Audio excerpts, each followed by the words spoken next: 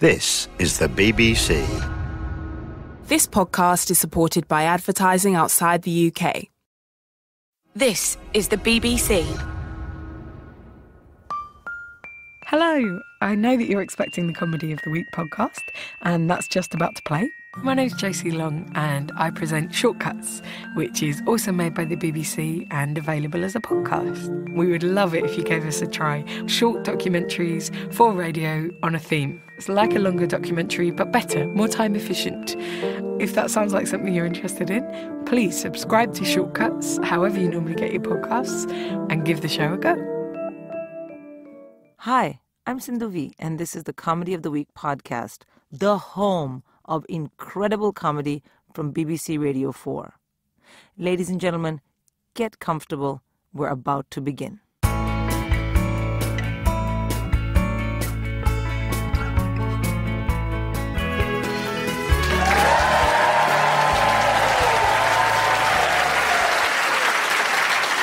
My name's Rufus Hound, and welcome to MyTeenage Diary, the show where I invite brave adults to look back at their teenage past by reopening their diaries and reading them out in public for the very first time.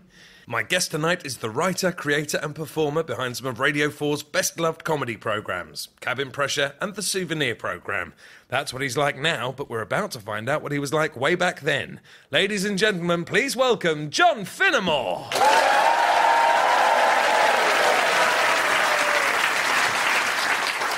Well, John, you're at a Radio 4 comedy recording. This is home turf. Yes, absolutely, yeah. With a book I wrote when I was 19, this is not. I'm given to understand you had some nervousness about this. Yeah, I loved the show and never wanted to be on it. I had very few categories that falls. It's Strictly Come Dancing and this. Oh, well, now you've crossed this one off. So, which diary will you be reading from today? I will be reading from the diary at the time I spent teaching English in Poland between school and university in 1997 when I was 19, so just squeaking in underneath your titular age barrier. So, you've left school, you're on your gap year. Is there anything else we should know about your life in 1997? No, not much. I'm living at home in Dorset, where I grew up. I've got my A-levels, I've got a university place. It's my gap year. It's got to Christmas. I'm still in Dorset. I start to panic I'm wasting my life. I very, very briefly researched teaching English in Eastern Europe, and then I go to Poland. I don't speak Polish. I don't know anyone in Poland, and I have no plan. So, it's 1997. Princess Diana is killed in a tragic car accident in Paris. Tony Blair leads the Labour Party to power at last. And in New York, the IBM computer Deep Blue defeated world chess champion Garry Kasparov. Programmed to think and respond like a human being, Tony Blair remained in power for another 10 years. But what is the 19-year-old John Finnemore doing? Saturday, 25th of January, 1997. Well, here goes. To be honest with myself, going to Poland to teach English has basically been an umbrella to shelter myself from unwelcome questions. Not that I didn't think I would do it, I did. But I rather expected Poland to turn up on my doorstep. Nonetheless, here I am, in a 757, coming into land at Warsaw in 10 minutes. I'm not on the plane anymore, I'm on the night train from Warsaw to Krakow, and feeling slightly astonished by own adequacy.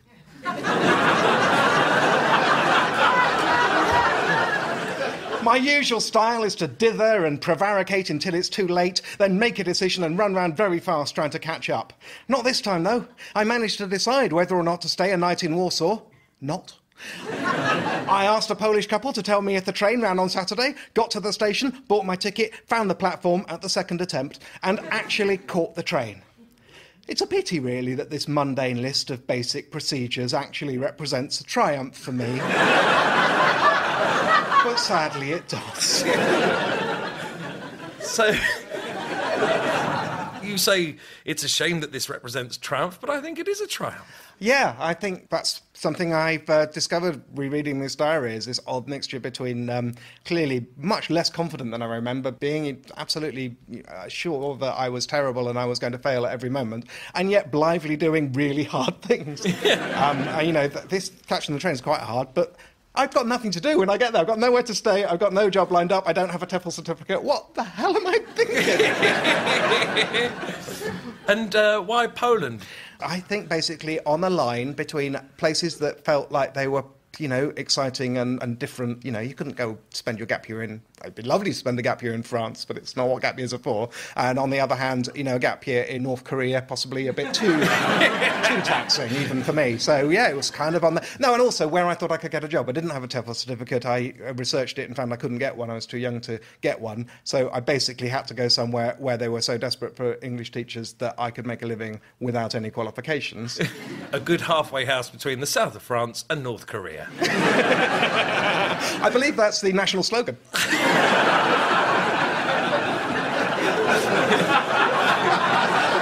I'm sorry, Poland, I know it isn't. You're a lovely country. So the young John Finnemore is now in the historical Polish city of Krakow. Let's see what happens the next day. Sunday the 26th of January. Well, I've done pretty well today. I fixed up accommodation at the youth hostel, 14 zloty, £3.50 for 2 nights. I've also found the English department of the university. Of course, it being a Sunday, no one was about. But I got some addresses from the board and I know where it is for tomorrow. Then I went on a long, reasonably aimless walk around Krakow, jotting down numbers for English schools and bookshops when I saw them. I'm now sitting in a cafe, trying to make a microscopic dot of ice cream last as long as possible while I sit in the warm. My mood is precarious.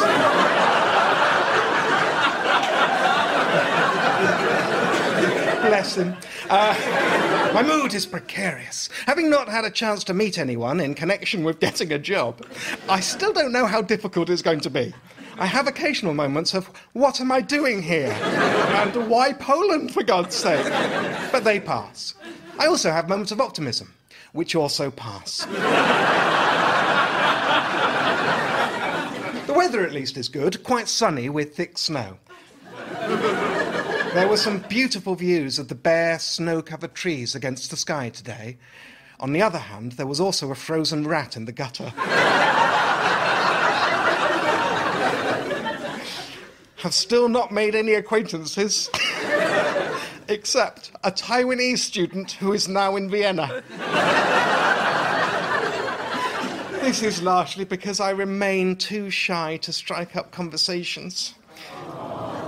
Also, of course, this is my first full day in the city, and I don't speak the language. I mean, bemoaning that you haven't built up a full social circle in the last 18 hours. So you're wandering around Krakow, furtively jotting down numbers and hanging around a cafe for a suspiciously long time with a microscopic dot. It sounds just like a Cold War spy film. Oh, you have no idea how unlike James Bond I was at 19. So had you led quite a sheltered life, would you say, up until this point? Yeah.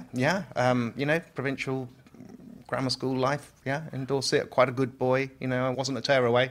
Yeah, I mean, that'll amaze you, looking at me now, but for a while I was really quite establishment. Then I broke away to my career in Radio 4. So we'll continue. Monday, 27th of January. Spent a merry day walking around Krakow in a suit, being told to go away. I ended up at the International School of Krakow in a meeting with the new director. He was the first of many people who turned me down for lack of a TEFL certificate, teaching English as a foreign language. However, he was very enthusiastic and said I could use the school's number as a contact number. So I have now placed an advert in the local paper running for 5 nights, reading English with an Englishman in Polish, and the international school number. Plus, a nice student called Brighton has promised to come with me to the government bureau that places native speakers in schools tomorrow in case I need a translator. Tuesday, 28th of January. I have a job.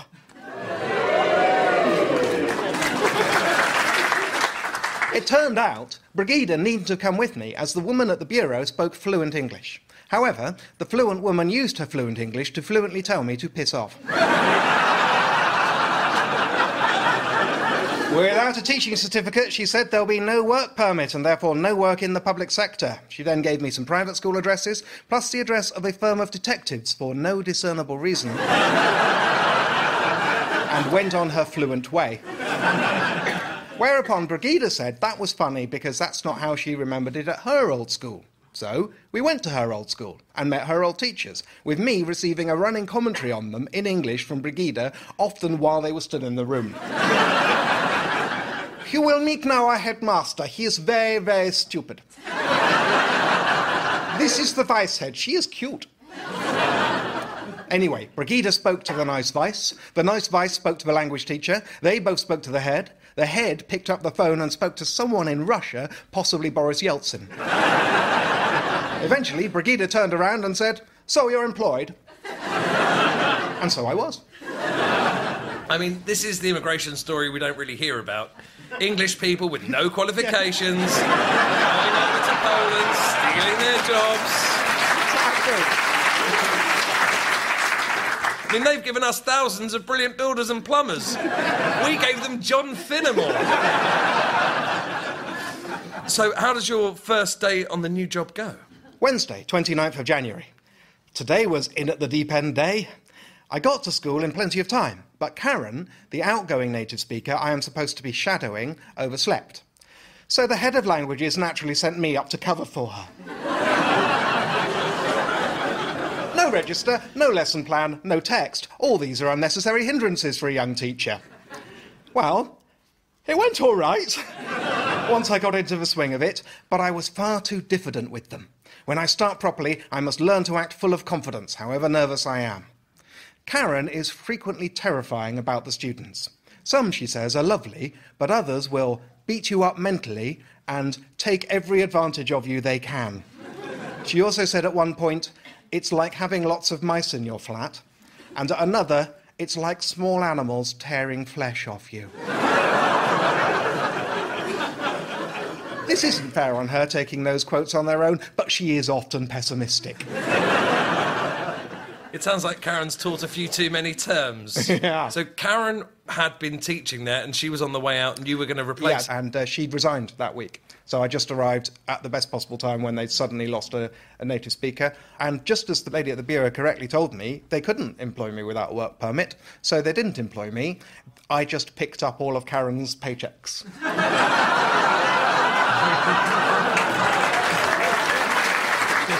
I carried on as Karen for the next 6 months.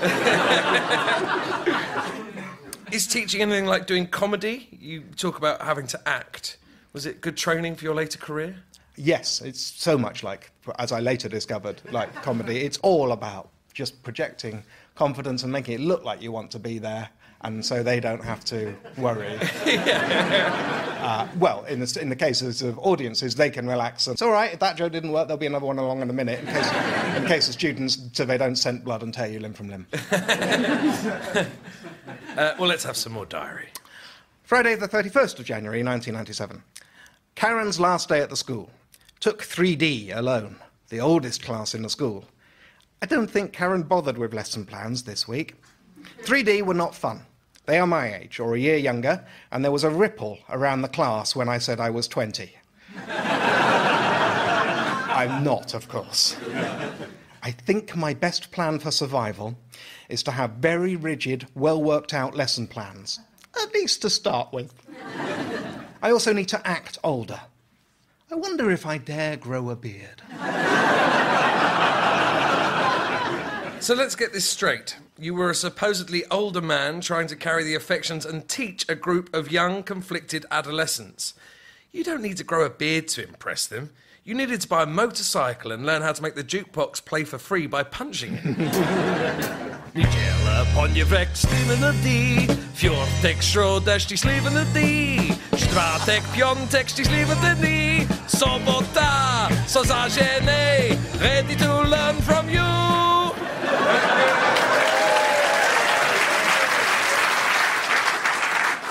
I suppose what I'm asking, John, is... were these happy days? Let's hear a bit more from your diary, John Finnemore. Saturday, 1st of February. Back to school to see if I could pick my wages up. No. Whilst there, I phoned the family whose number I was given as potential landlords. I asked when I could come and visit them, and they said that if I wanted, I could move in that evening. Spent an hour and a half running round town trying to buy flowers to bring. Memorable moment was asking in a chemist where I could get flowers and being presented with cotton wool. Anyway, family seemed nice. They even gave me dinner. Not sure if meals are to be a regular thing or just a treat for the new arrival. Also, there doesn't seem to be a bathroom I can use.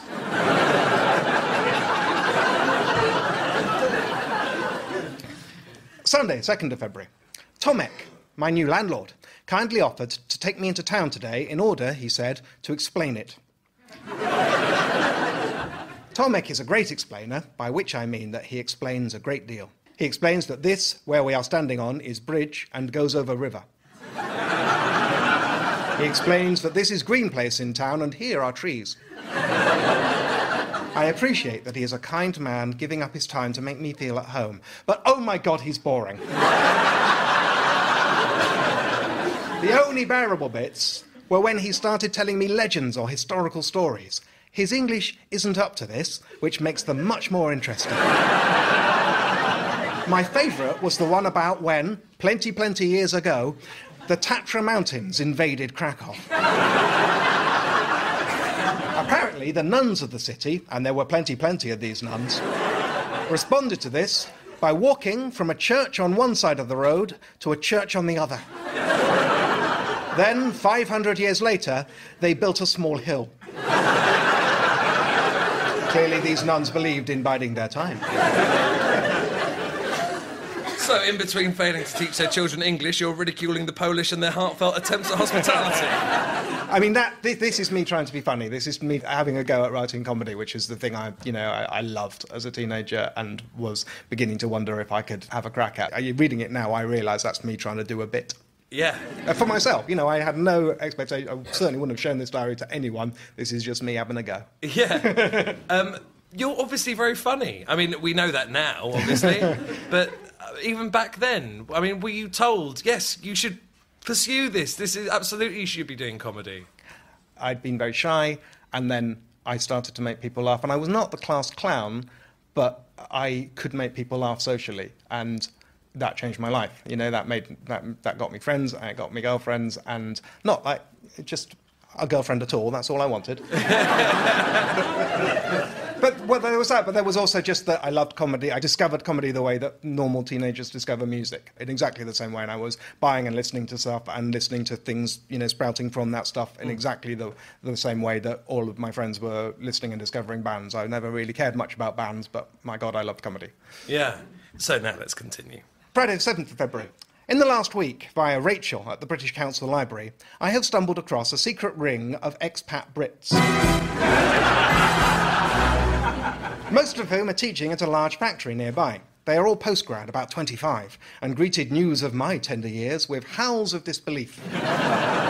No doubt this will scratch any chances I might have had with the more short-sighted female members of the group. Although even more effective in this regard, I suspect, is my utterly revolting wispy moustache and peculiar beard, which is enthusiastically colonising my neck and jowls while leaving my chin religiously alone. Friday, 14th of February. One card. From Library Rachel. But think I am right in thinking this to be a joke. Mind you, joke card, invitation to cinema, invitation to stay night. Might there be interest? No. Wishful thinking. Saturday, 15th of February. Water apparently turned off at youth hostel that still serves as my bathroom. Mine must be the only ensuite shower separated from bedroom by 2 trams and a bus ride. So you can't get a girlfriend, and it's 2 trams and a bus ride to a wash. Do you think these two things maybe I think I can't get a girlfriend, but a girl has invited me to the cinema, invited me to stay over in a nice old you want to kip over sort of way, but still, and then sent me a Valentine's Day card, and I think it's a joke. I might be wrong, but now I don't think that was a joke. Yeah. Is there a part of you that wants to reach back through time? Rachel, if you can hear me. It's too late. You'd been to a grammar school. Was that an all-boys school? Do you know what it was?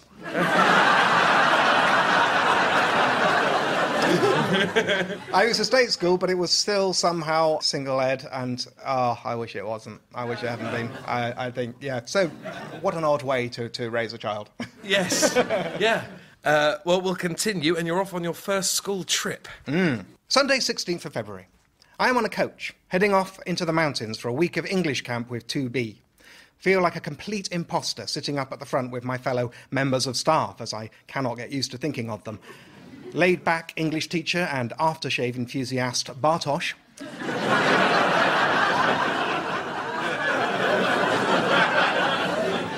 2B's form teacher, who speaks no English, and Katarzyna and Anya, 2 students of English from the university here to gain teaching experience.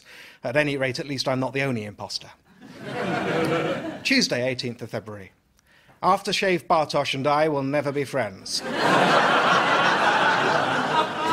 He's out to impress everyone. The pupils, Katarzyna and Anya, and for some reason it seems particularly me. Maybe because I'm English. He also keeps trying to tell me which poems to teach, which is supposed to be up to me. But 2B turn out to be great. And so are Katarzyna and Anya. Were you starting to learn Polish by now? Enough to get by in shops and on trams, because you had to. But yeah, I could stumble along. The line of Polish that took me longest to learn was the first line of my address with that family, which was Reardon, so far so good, straightforward, 10. Ulica, that's fine, that's street. Sisiszko bohuszka szekszałe. Which I think has more Zs in it than vowels. I bet you were an absolute demon at Countdown. In Poland. Friday, 21st of February, last day of English camp.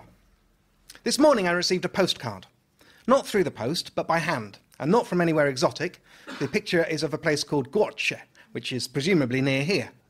I know it's presumably near here because I bought this postcard myself. Yesterday, when I said I was going to walk out to the distant post office to buy some stamps, Katarzyna, who has so far appeared in these chronicles only as one half of Katarzyna and Anya, asked me to buy her some postcards. I did. This morning, as I left for Krakow, she thrust one of them back at me, folded, and with a short poem on it. Asking Providence not to let coincidence blow away like smoke. What do you make of that then, sunshine?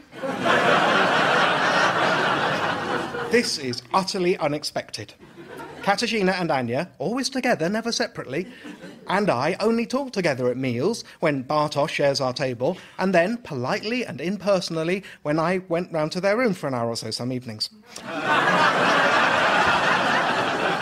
I am now combing my memory for signs of interest, for the feeling is growing that I've got the whole thing out of proportion, and the postcard is merely a token of friendship. Or, I don't know.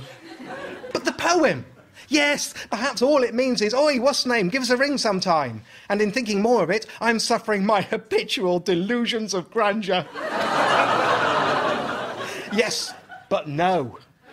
No, you do not write blank verse odes to Providence when you want someone to give you a ring sometime. What you do when you want someone to give you a ring sometime is you go up to someone and you say, give us a ring sometime.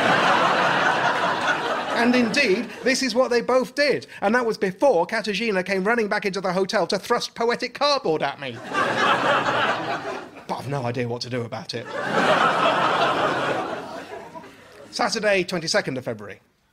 Well, what to do about it, apparently, was to phone her up about 9 this evening, ask after her exam, postponed, tell her about the end of camp, and then, once I got round to mentioning it, to wax appropriately lyrical about the poem and arrange to meet her by the Stone Lion at the Clock Tower in Rynek Główny at 7:30 on Monday. I ask you, do rendezvous come any more romantic than that?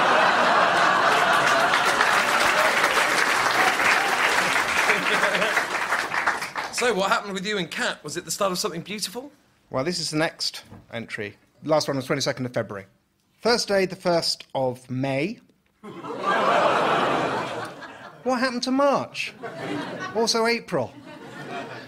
I don't know why I always stop writing my diary as soon as I get a girlfriend.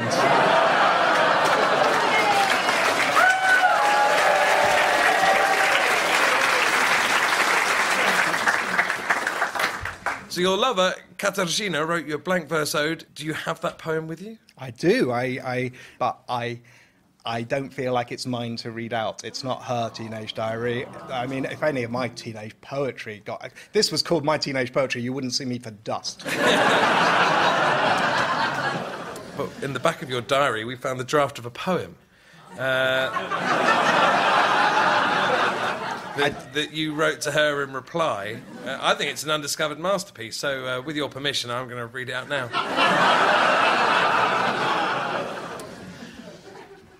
I'm John, an impulsive young chap who thought Poland's the place for my gap. With no clear intent, to Krakow I went and never consulted a map. At first my emotions were flat, but the city soon helped me with that. I tried tiny ice cream, joined a language school's team and encountered a frozen dead rat. But my school job quite quickly turned weird. You're too young, my pupils all jeered. I found being bolder didn't help me look older, so resorted to growing a beard. Then a romance which made my heart fly.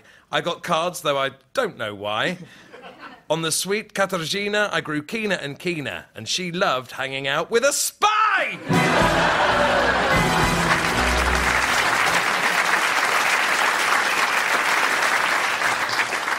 That was excellent, but the moment when you said, well, you say you don't want us to read your poetry out, but we've found, my stomach and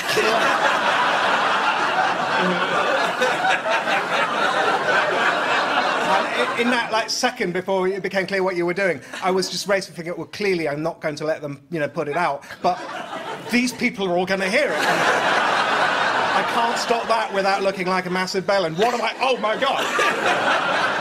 So, I didn't hear the first half because the blood was still pounding in my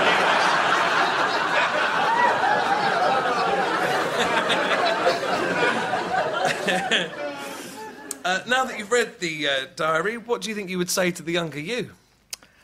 Sometimes girls like you. And what do you think the younger you would say back? What's Michael Palin like?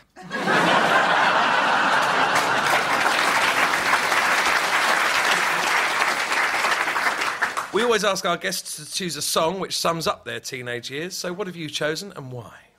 Well, I went with 8 cassette tapes to Krakow, and as I've said, I wasn't really into bands, they were all comedy. So the music I listened to was mainly classical, because I found a Polish radio station. And if you are going to listen to a classical music station in Poland, you had better like Chopin. And luckily I do like him, and so this is his Polonaise in A-flat major because it is a Polonaise by a Pole, so it's Poland squared. It wasn't meant to be a joke. So, as we enjoy Chopin's Polonaise, please thank John Finnemore!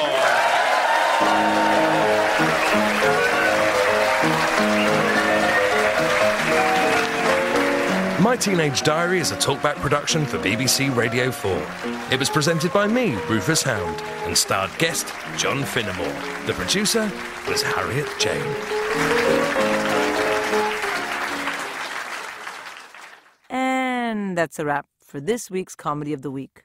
Don't forget to tell everyone you know about how much you love these fantabulous comedies from BBC Radio 4. And click subscribe so you never, ever, ever, ever, ever, ever miss one. And then join me, Sindhu V, next time. It was twilight, and Bailey was late. An extraordinary real-life story. The black woman in the South who raises sons, grandsons, and nephews has her heartstrings tied to a hanging noose. The author Maya Angelou's memoirs on BBC Radio 4 across the coming year. I will be a conductorette. I will. Well, nothing beats a trial but a failure. Give it everything you got. Beginning with Maya Angelou, I Know Why the Caged Bird Sings. Search for the amazing Maya Angelou wherever you get your podcasts.